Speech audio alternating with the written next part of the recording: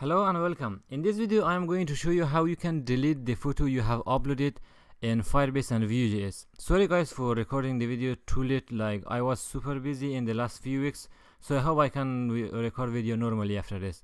And here is the example. When you select the image, sometimes you select the wrong image and you want to delete that one. I have already done. I'm going to give you the example and I will show you how you can do it behind the scene also. So if I come to my desktop, I have a few images here ready.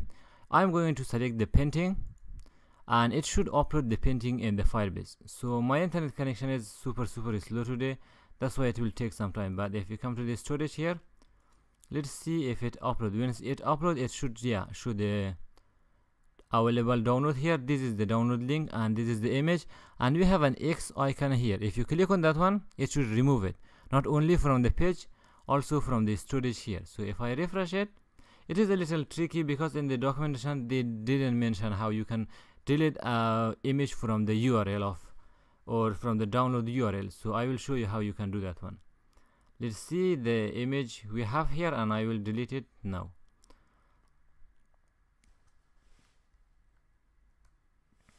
So here we have our painting.png. So if I come here and click on the X icon, it remove it. It says image deleted. It instantly delete from here and then send the request to the server, and it will delete that from the server too. And if I come here, I don't think if they have any refresh button here, but I can switch between database and storage so that we can see we do not have that image in the product directory here. Going to the product directory,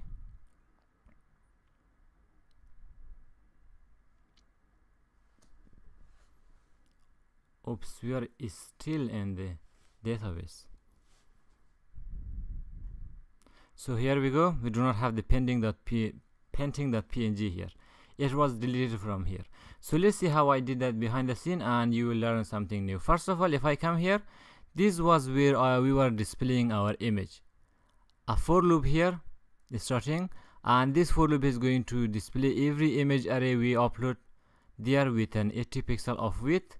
And then I have an X icon here, just an X, and I have designed it also. So the classes deleted images, if someone click on this one, it is going to call the delete image. We are going to pass the URL of that image as well as the index of this array. The index of array because we want to remove this from the array list we have here. And so the designing is simple. If I come to the at the bottom of the page, for the CSS we just put a little of position of absolute and we give some top minus number, so it should be at the top, and left also a minus number. So that is how it is appearing in the corner of the image. And if I scroll up again, for the function delete image, is scrolling down, here is the delete image. It will accept the image as well as the index of that array, and first of all it is going to take the image from this storage. Remember here, when you are going to take the image, just do not say storage.ref, as we have already done here. We say storage.ref and you just pass the reference. You should use the storage.ref from URL, and it is going to give you the exact URL of that image you have here. If you pass it, it is not the exact URL, but if you are calling the ref from URL, you are going to get the exact URL of that image. Then you have the image stored in a variable. You can say this.product. First of all, it is going to remove that product from the array list you have here. Images, splice, index will show the position, and it will remove one of them. So here is the images we have, product.image. If you have any, it will remove the image with the current index. Then it is going to delete. The reason I put it up here, it should, like, it is super fast for deleting. Then it is going to send the HTTP request to the server, and it is going to delete. After deleting successfully, it will console.log that image was deleted.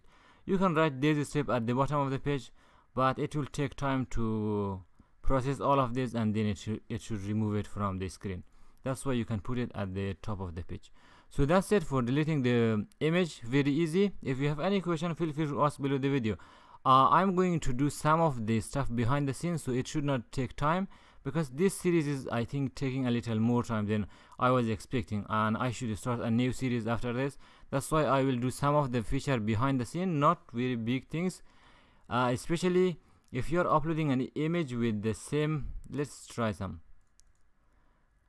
and we pick another, and we pick another. If you are uploading images with the same name at the same time, it is going to replace the other one which is in the server.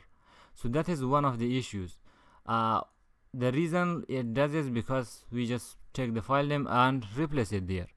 We never give any unique name for that one, so you have to specify a unique name. Let's see, this is the name of the file you have, and you can plus that one with any hexadecimal or any random code, something like that.